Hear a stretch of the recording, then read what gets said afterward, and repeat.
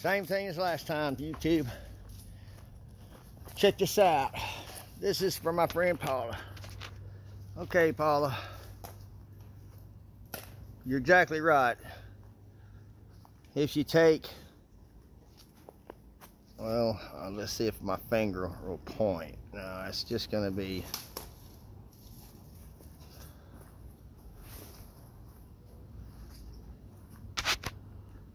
I don't know if you can see it up there or not, but you can look. I'll just leave this camera situated right here, so maybe you can, maybe I'll have to walk around a little bit because the sun's hitting it. But if you take the tips off of this, it'll take the weight off that tree to where it ain't leaning so hard. Like you said, just basically top it out.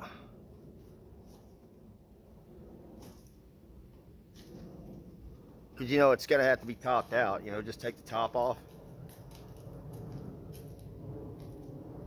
And just hand truck the branches down so they don't hurt nothing, you know.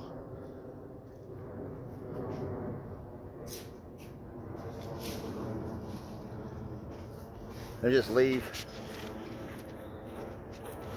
I can't even see myself on the screen.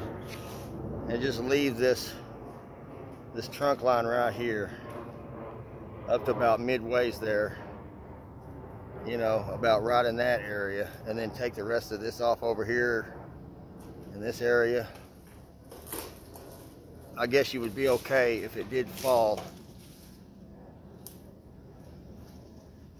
It probably wouldn't, I don't know, this is your call. You know,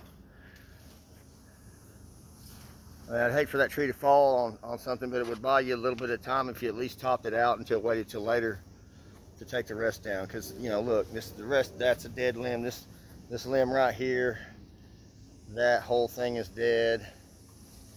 This is dead. There's one over there that's shooting off that away that's got some dead. This one right here is starting to die. You know, it's starting to die.